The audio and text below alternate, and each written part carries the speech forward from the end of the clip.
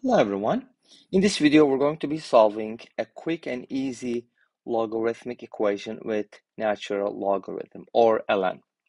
So we have this equation, ln e to the power x plus 12 equals 2x, and I'll be presenting sort of like three different methods, even though some of these methods are very similar. I'll be presenting three approaches. I'll also show you the graph and how we can use the graph to understand what's going on here. All right, let's start with the first method. For my first method, I'm going to use substitution. So let's go ahead and call this thing inside the parentheses y. This implies that e to the power x can be written as y minus 12. And then if you ln both sides, x is going to move to the front, and you're going to get ln e, which is 1. So x becomes ln y minus 12. So we were able to write x in terms of y by using the substitution method, because that's what we would like to substitute on the right-hand side. And by making this assumption, we get the following. ln y equals 2x, which is 2 times ln y minus 12. Obviously, we kind of have to check the domain here. Y minus 12, needs to be greater than 0. Y needs to be greater than 0, so on and so forth. But don't worry, we're going to plug it in and check if it works. So this 2, normally, when we have a power like this, we get to move it to the front, and we can do the opposite. So we can go ahead and make it a power. So we get ln y equals ln y minus 12 quantity squared. Obviously, the domains of these two functions are different, but again, we're going to check that at the end, because one of them, y minus 12 squared, cannot be negative, but y minus 12 can be negative. That's why they're different. So now, at this point, we have ln's on both sides, which means that these two things are equal, or you can do e to the power of both sides, which is going to give you the same thing. So we get y minus 12 quantity squared equals y. And if you expand it, you get y squared minus 24y plus 144 equals y. And subtract the y, you get y squared minus 25y plus 144. So you're basically looking for two numbers whose product is 144 and whose sum is negative 25, and those numbers are negative 16 and negative 9. So in other words, this is factorable, and you can write it as y minus 9 times y minus 16 equals 0. Great. So from here, we get the following solutions. Y equals 9 and y equals 16. But y is e to the power x plus 12. So we can go ahead and back substitute that. So this is equal to e to the power x plus 12, and this implies e to the power x equals negative 3, which makes no sense at all, because e to the power x is always positive for real values of x, so we can't really get any real solutions from here. What about y equals 16? That gives us e to the power x plus 12 equals 16, which implies e to the power x equals 4, and at this point you can use definition of logs, or just ln both sides. You're going to get x equals ln 4 from here. Great. So we only get one solution, which is ln 4, and the other solution just doesn't work. And let's go ahead and look at the second method. Second method is very similar to the first one, but it could be considered different because we are using substitution in a different way. So let me rewrite the original problem. ln e to the power x plus 12 equals ln e to the power x plus 12 equals 2x. Now I'm going to replace e to the power x with something. All right, so let me go ahead and do that. So this is going to be, let's call that z. How about that? So z equals e to the power x, which means if you ln both sides, you get ln z equals x. Great. So now we get ln z plus 12 is equal to 2x, which is 2 ln z.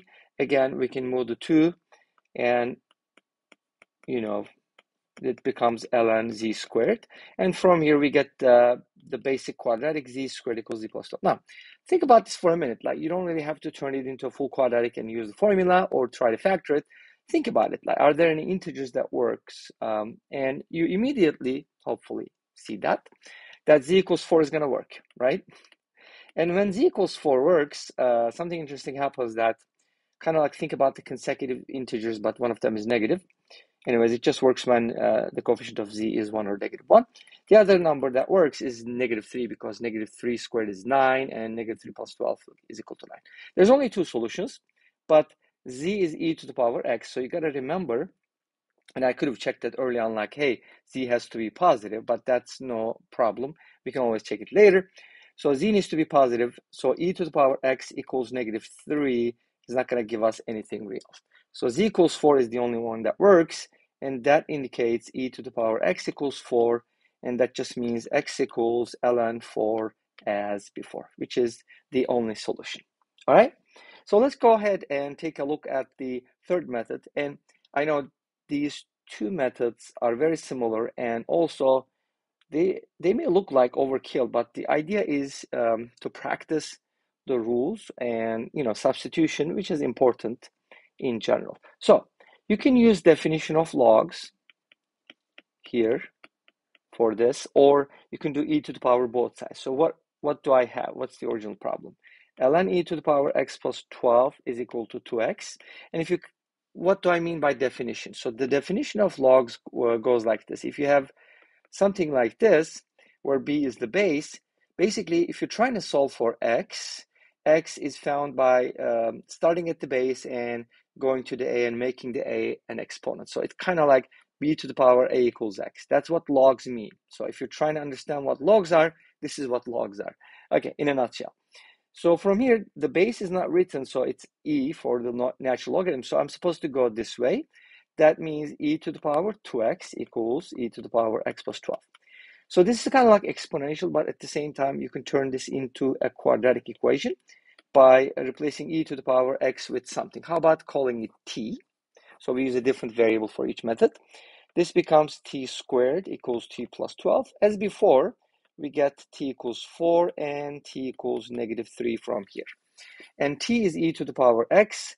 Therefore, this gives us x equals ln 4. Again, by lnning both sides or using the definition of logs, we get that. But unfortunately, we don't really get anything from here. So ln 4 happens to be the only solution to this equation. All right, let's go ahead and take a look at the graph of these two functions and see how we can approach this problem from a graphical perspective. So I kind of graphed these two together, ln e to the power x plus 12 and y equals 2x. And why do I have y equals x? I'm going to explain that a little bit. But notice that these two functions seem to intersect. I say seem to because we can never guarantee, right? Unless you have proof.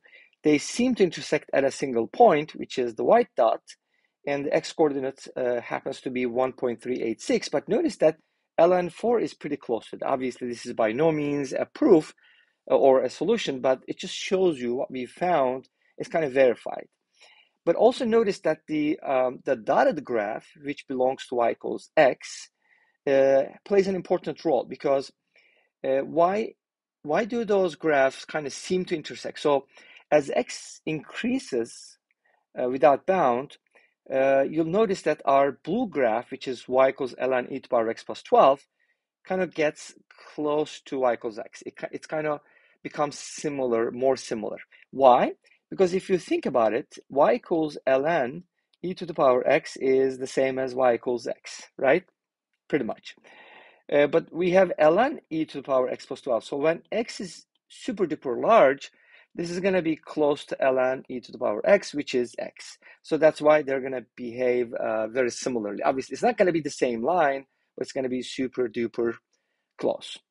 Therefore, and another fact that we need to talk about is this grows real fast. Well, actually, not as fast as the line, I should say. So there's no way it can turn and intersect this again. So there's only going to be one intersection point, and that's going to happen at x equals ln 4. And this brings us to the end of this video. Well, thank you for watching. I hope you enjoyed it. Please let me know. Don't forget to comment, like, and subscribe. I'll see you tomorrow with another video. Until then, be safe, take care, and bye-bye.